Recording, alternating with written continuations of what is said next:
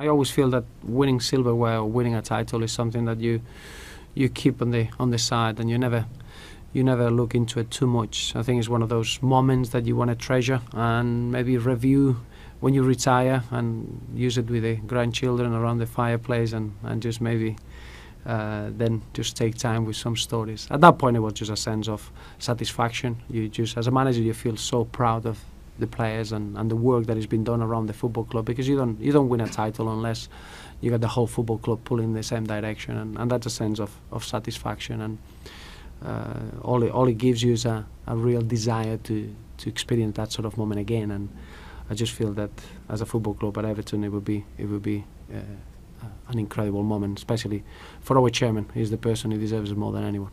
We don't know. I think Rom has reacted really well already to treatment, and I could say the same thing about Seamus and Tom, but it's too early to make a final assessment.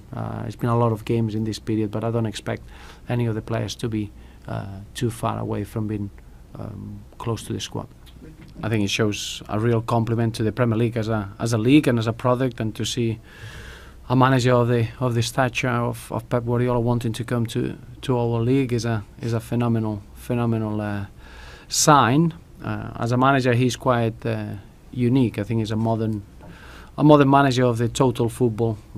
Clearly, with Rinus Michels and Johan Cruyff, and a very clear way of playing the game, and it's going to be a terrific addition to the league, without a doubt.